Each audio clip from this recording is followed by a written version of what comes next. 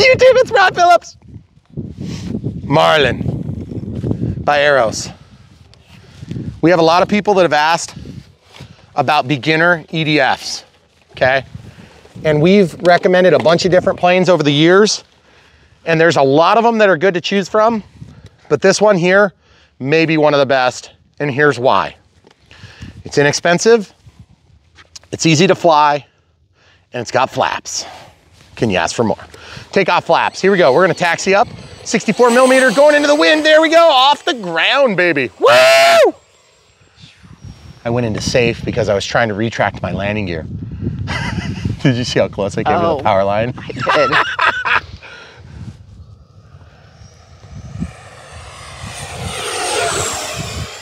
So this is on 4S 3300. This is an Arrows battery.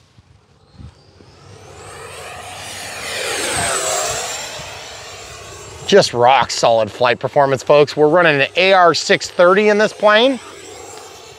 Into the flaps. Watch this thing slow down. Watch it. Watch it slow down going downhill. Slowing down. Like I put the brakes on, they'll fly right by. Oh, trademark. Terrible looking landing, but it's on the ground.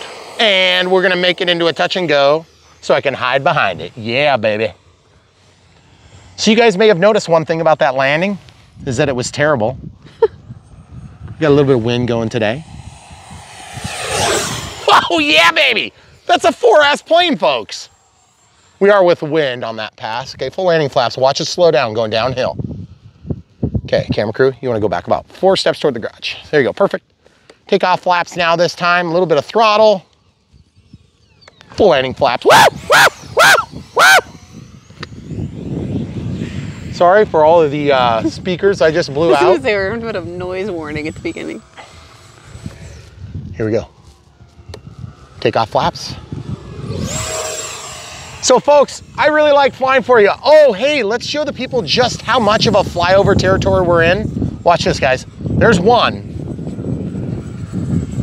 There's 2, 3, 4, 5. Manned aircraft at 2,500 feet. I should probably not fly over that direction. Did you see the bird come out of the tree? That was cool. So anyway, we're in flyover territory here. If you come and visit us, you'll probably have to fly past us to get here. Just kidding. Oh, 5. There's 1 behind us. 6. Yeah, at least. Oh, there's 2 in that same frame of vision. Okay, 10% throttle. Look at that wind. Man, did you see the shadow go down the tree? Yeah. Okay, full landing flaps here. Watch that wind. Watch that wind. Whoa, yeah, baby. That is a 20-foot rollout, folks. Beautiful landing, by the way. I was happy. Proud of that one. Out of the flaps altogether. Look at this. Almost unlimited vertical, but not quite. Flattening out just like they would in an airliner. Boy, if you ever watch them take off, they go so steep because they want them out of that airspace as fast as possible. Wake turbulence. If you guys don't know what wake turbulence is, it's the turbulence that comes off the wings similar to the wake on a boat. And it continues out. It intensifies differently than in water, but it's still kind of the same concept. Okay, 15%, 30%, 20%. Watch this. Oh yeah! Take off flaps. So now why is this a good beginner plane, folks? Because you have 4 5-channel control, which would be elevator, rudder, ailerons, and flaps, baby. Woo! Without the complexity of landing gear. Landing gear add weight and complexity. Full landing flaps. Let's see if we can take this landing here. Whoa, whoa, yeah, whoa, whoa. But this plane is very forgiving, as you can see from my terrible landings. Hasn't tipped over once. Tried to, but those gear are very wide and very fixed. And full throttle still. Watch this, guys. This is the Arrows battery test. Yeah, baby, eagle killing zone there behind us. Still full throttle, still full throttle, still full throttle, still full throttle. This is the way a lot of you new flyers fly. Full throttle until it blows up in a million pieces. Okay, out of the throttle. Take off flaps. I hear a manned aircraft over my right shoulder. I'm just gonna go double check. Look at that bird over there. What is that? Oh, it's a goose. It's a goose. Go, go, go, go, go. Get out of my flight space. There's gonna be somebody that makes a comment on that. I'm just waiting for it. I can't wait to see it. It's gonna be hilarious. The goose that you were like 150 feet Watch from? this guy. He's about 2,000 feet. Oh, yeah, he's way Yield to manned aircraft, folks. Seriously, it is our #1 priority when we fly radio-controlled airplanes, because radio-controlled airplanes do not have human beings inside. And we care about humans. We don't want to hurt them. We were told when we came to this planet that we had to comply with that rule. Oh yeah, baby. Okay, that was my timer, and we're probably getting close. Yes, the manned aircraft is passed. They're definitely at high altitude. And by the way, there's a reason the FAA requires us to fly below 400 feet, even though it used to be 500 feet, even though it used to be whatever you want, because it's never been a problem before in the history of time. But it is now all of a sudden, because some jack-who in a freaking drone did something stupid and hit some military aircraft that they flew to the ground perfectly without hurting anybody. Up and over. Oh yeah, baby. Take off flaps. Tighten the radius, even though I didn't need to. It makes it really fun. A little bit tighter radius. Woo!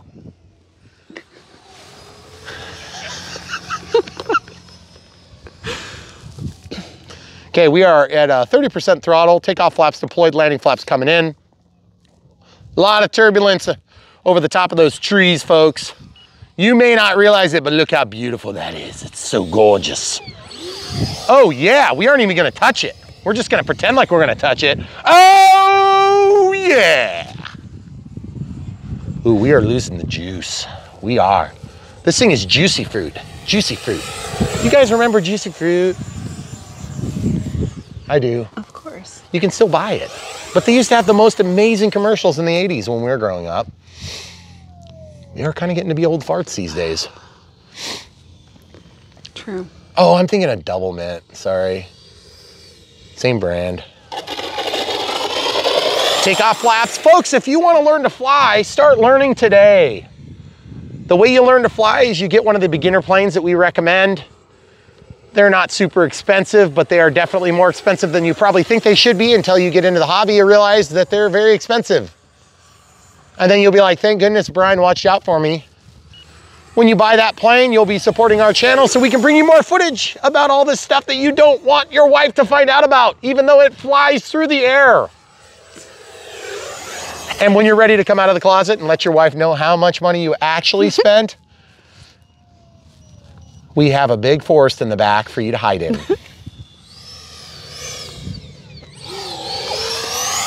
Did you hear the beeping? Yeah. Oh crap, dead stick landing with the wind. Oh, man. You know what? Check this out. Out of the throttle, we're gonna do Primera. Hey, 14 steps back to the garage. I can't see you, I'm not paying attention. Yep. Okay, take off flaps, making my base leg, using the rudder to keep the nose down and flying the plane. Okay, we have throttle reserves now. Full landing flaps coming in. Oh yeah, baby! Woohoo! That was 2 minutes 54, 55, 56, 57, 58, 59. That's 3 minutes past 5 is 8. And it's beeping because it's dead. Yes. Not totally dead. See, look. Pretty dead. That's why I got out of the throttle, because I wanted a little burst at the end. You need the burst at the end to finish the job. Right. You may be already aware of this. But anyway, if you're flying EDFs on the way to final, you need to reserve a little bit of power. So what I did was I got the altitude, I tightened my turns, I got out of the full landing flaps, I got into the takeoff flaps only after I got on the final because I was with wind. I wanted to preserve altitude.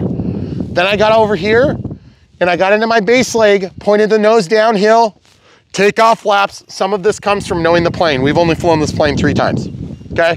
Takeoff flaps on the way down, or not 3, 4 times, something like that, 3 or 4 times. Yeah. So full landing flaps only after I was in full alignment and I had reserved with 0% throttle, allowed that voltage to build back up just a hair.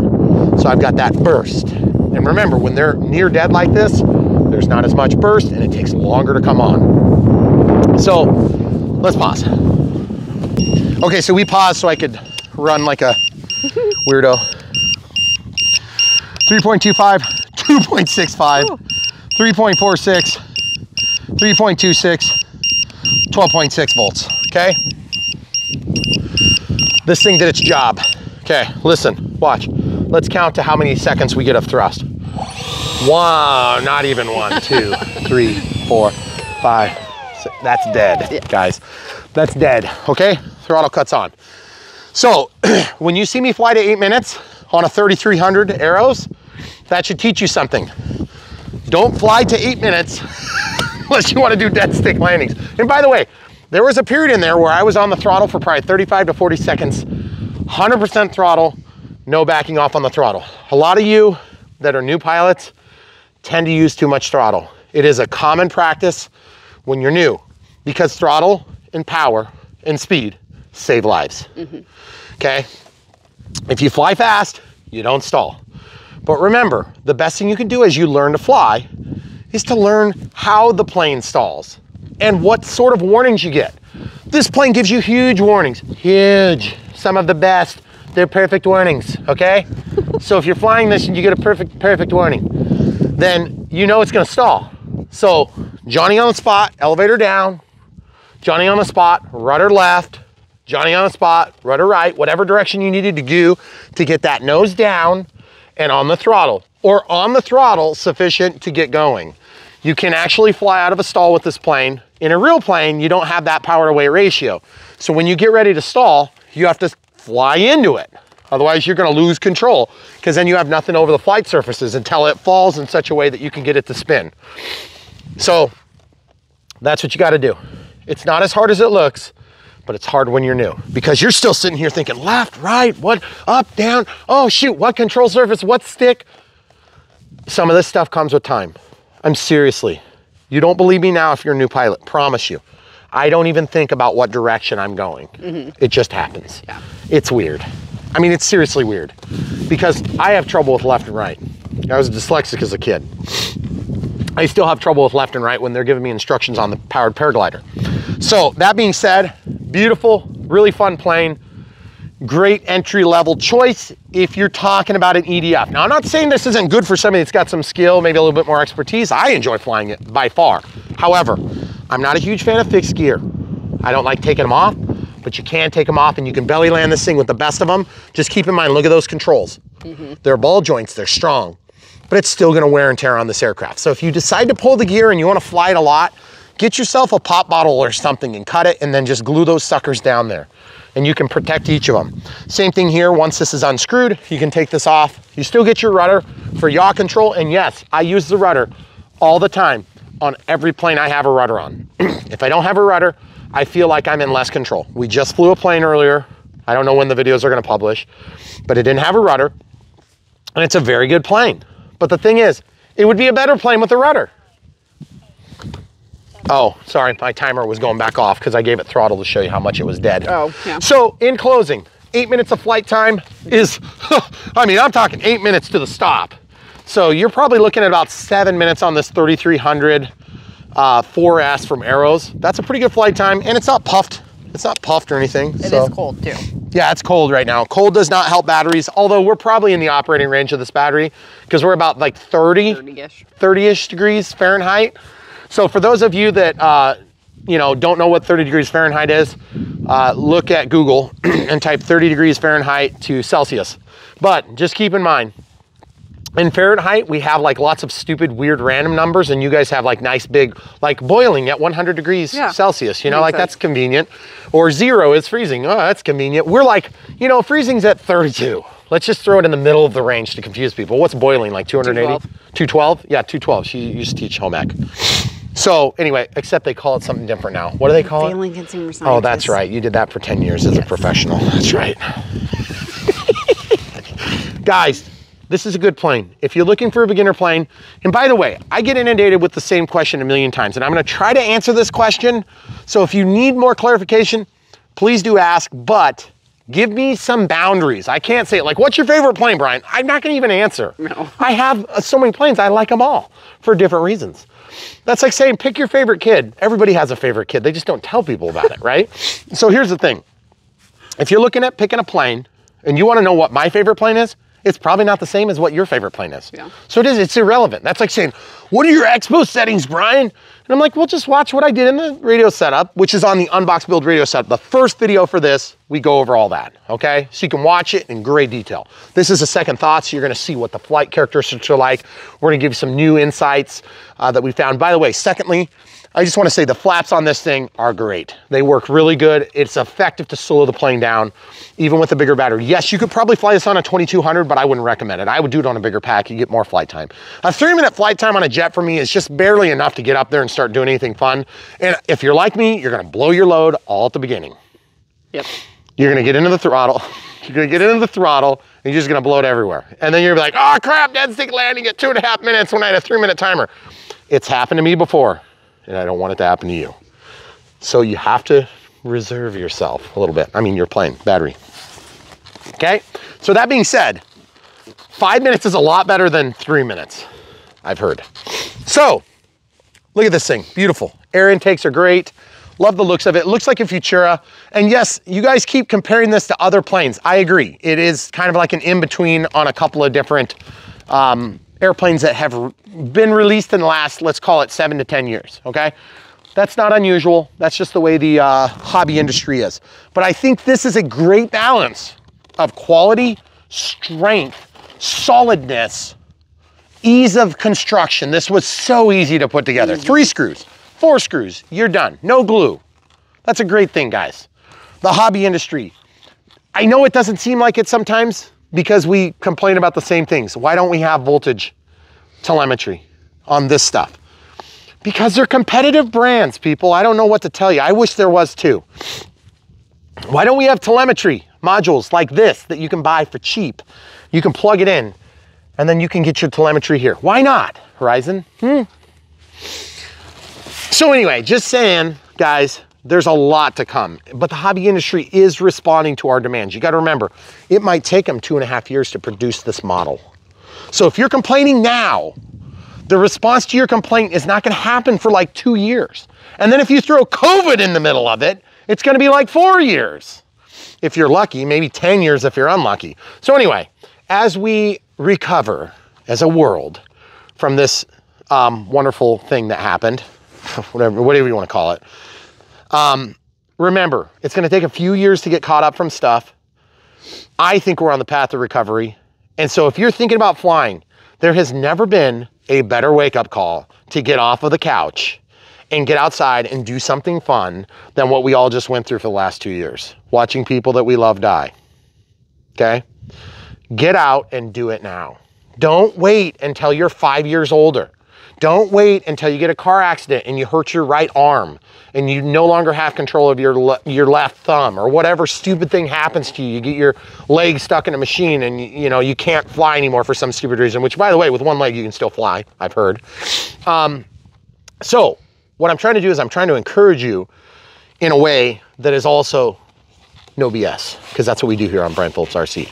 We show you the planes. We bring you the real situation.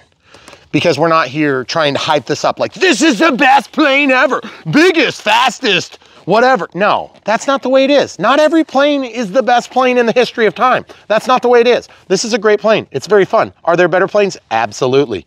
And yes, you can get them from Arrows. But that being said, this is a pretty good plane for a beginner. It meets specific criteria, which is the way that they designed it. Because they knew that you had money in your wallet and they wanted to get it. And they were like, hey, I can give you this phone and you give me that money. That's the way business works. And this plane is good. And it is good. If you're a new pilot, second, third plane, yes, I know. But you need to get the right receiver. And do not cheap out and get a receiver without stabilization. You see where our receiver is? You see how nice that is? Mm-hmm. See how nice that looks? This installation was a breeze. Yep. We'll show you exactly how to do it.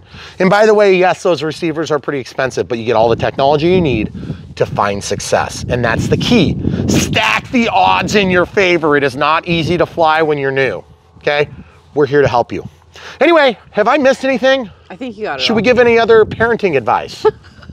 We're super qualified for that. We do have a lot of kids. So anyway, guys, the Marlin by Arrows. Great plane, great company to work with. We really have been super honored to have such a great group of companies to work with. And when we bring you stuff like this, Of course, we're gonna talk about them because they've been good to us, and I think they've been good to you, and we hear about it a lot. So believe me, we hear all the bad stories. Everybody shares what went wrong and the dead on arrival they got from this company or that, because we understand that that does happen. Believe me, we are in the hobby too. It happens to us and we share it on our footage.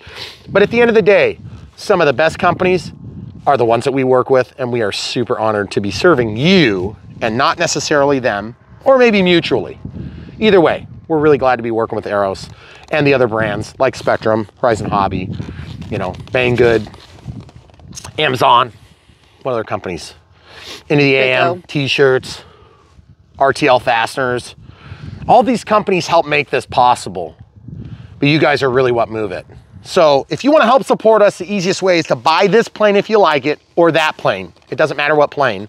Just buy something, get in the air, start flying. You're not paying any premium for it, but we do get a small commission from these companies that we affiliate ourselves with, and we appreciate you guys doing that. If you can't buy from our affiliates and you want to still support us, there's PayPal and Patreon, but we really feel like the best deal is just buy the stuff you're going to buy anyway. Ask us a question. Use us as a service. We want to add value to your life, and we think we're doing that.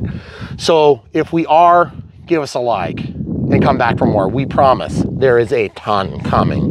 You wouldn't believe it. Last year, I heard about so much stuff that I wish I could talk about that didn't happen because there's some stinking container on some stinking ship sitting at some stinking port because some stinking fool's in charge of it. Yep. So anyway, that's my thoughts. Thanks for watching, guys.